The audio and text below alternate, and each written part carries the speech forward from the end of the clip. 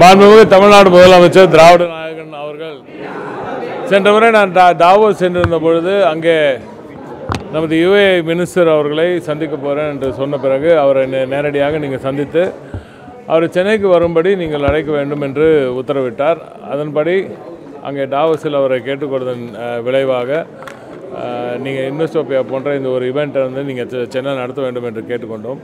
பொதுவாக ஒரு நாட்டில் வந்து ரெண்டு இன்வெஸ்டோபியாக்கு மேலே நாங்கள் நடத்துறதில்லை, மூன்றாவதாக கேட்குறீங்க அப்படின்ற மாதிரி சொன்னாங்க. இன்றைக்கி மூன்றாவது ஈவெண்ட்டையே அவர் ப்ராமிஸ் பண்ண மாதிரி இங்கே சென்னையில் கொண்டு வந்து நடத்தியிருக்காரு.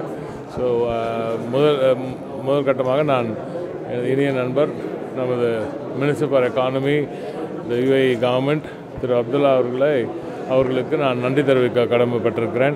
மாண்புமிகு முதலமைச்சர் அவர்களை நாளை நமது அமைச்சர் அவர்கள் சந்திக்கவிருக்கிறார். நாளை அவர்களோடு சந்தித்து நேரடியாக பல பேச்சுவார்த்தைகள் நடக்கவிருக்கின்றன. யுஏஇக்கும் ஐக்கிய அரபு நாடுகளுக்கும் நமது தமிழ்நாட்டுக்கும் இடையே பல புதிய திட்டங்கள், பல புதிய இன்வெஸ்ட்மெண்ட், பல புதிய முதலீடுகள் ஏற்படுவதற்கான சாத்தியக்கூறுகள் மிக பிரகாசமாக இருக்கிறது. மாண்புமிகு தமிழ்நாடு முதலமைச்சர் அவர்களின் வழிகாட்டுதலின்படி தமிழகம் இன்று மிகப்பெரிய வெற்றி நடை போட்டுக்கொண்டு இருக்கிறது. இந்த ஒரு அற்புதமான ஒரு தொழில் வளர்ச்சி பாய்ச்சலில் யுஏஇயும் சேர்ந்து கொண்டால் இன்னும் பல மடங்கு பிரகாசமான ஒரு வளர்ச்சி, மிகப்பெரிய ஒரு வளர்ச்சி தமிழகத்துக்கு காத்து இருக்கிறது. மிகப்பெரிய வேலை வாய்ப்புகள் இதன் மூலம் நிச்சயமாக உருவாகும்.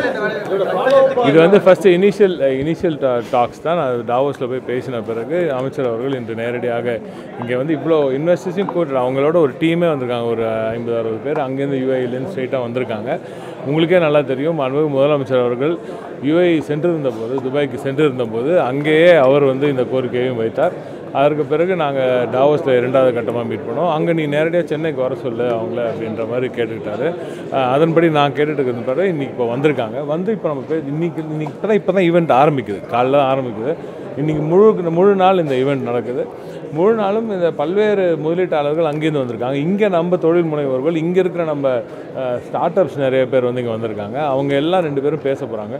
ஸோ எவ்வளோ இன்வெஸ்ட்மெண்ட் இதனால் வரும், என்ன ஆகும், என்ன நடக்கும், இது எப்போது ஒரு முழுமையான ஒரு முடிவுக்கு கொண்டு வரலாம் அப்படின்றதெல்லாம் பேசியிருக்கோம். இந்த ஈவெண்ட்டுக்கு அப்புறம் இதை ஃபாலோ பண்ணுறதுக்காக மாண்புமிகு முதலமைச்சரை பற்றி உங்களுக்கு நல்லா தெரியும். எப்போவுமே ஒரு விஷயத்தை பண்ணால் அன்றைக்கி ஒரு நாளைக்கு கேமராவை பார்த்து இன்டர்வியூ கொடுத்துட்டு போகிற ஆள் கிடையாது நம்ம முதலமைச்சர் அவர்கள். அதை தொடர்ந்து அதுக்கப்புறம் அதில் எப்படி விளைவு என்ன வரப்போகுது, அது அவுட்கம் என்ன இருக்கணும், அவுட்கம் பேஸ்டாக இருக்கணும்னு ரொம்ப தெளிவாக இருப்பார் எப்பவுமே முதலமைச்சர். அதனால் அவுட்கம் பேஸ்டாக இருக்கணும். அதனால் இன்றைக்கி ஈவெண்ட்லேயே நீ இதை சொல்லிவிடு அப்படின்னு சொன்னார் இன்றைக்கி காலையில். எனக்கு ஈவெண்ட்லேயே நீ வந்து ஃபாலோ அப் கேட்டுரு. ஏன்னா இது வந்து ஒரு இப்போ நம்ம பேச்சுவார்த்தை நடத்துகிறோம், சில பேர் எம்ஓஇ சைன் பண்ணுவாங்க, அதெல்லாம் சரி, அதுக்கப்புறம் என்ன அப்படின்றது தான் முக்கியம்.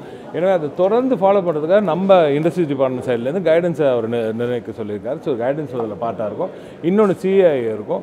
அப்புறம் இன்வெஸ்டோபியாலேருந்து ஜான் பேர் வந்திருக்காரு, அவரும் அதில் பார்ட்டாக இருப்பார். அப்புறமா எக்கானமி, மினிஸ்ட்ரி ஆஃப் எக்கானமி யுஏஇலேருந்து அதுலேருந்து ஒரு சிலர் இருப்பாங்க. ஸோ ஒரு ஃபாலோ அப்புக்காக ஒரு சரியான ஒரு கமிட்டி ஒன்று க்ரியேட் பண்ணி அதை டெய்லி இங்கே இருக்கிற நடந்த விஷயத்தை அடுத்த ஒரு சில மாதங்களுக்கு அதை ஃபாலோ பண்ணி ஒரு அவுட்கம் ஓரியன்டாக பார்ப்போம்.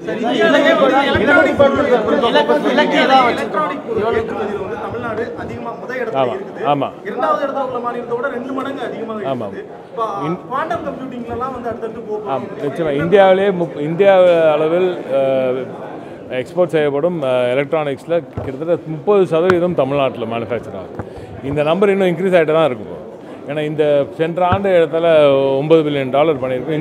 இந்த ஆண்டு நிச்சயமாக கிட்டத்தட்ட $12 பில்லியன் அளவுக்கு ஏற்றுமதி தமிழ்நாட்டிலிருந்து எலக்ட்ரானிக்ஸ் ஏற்றுமதி ஆகப்போகிறது.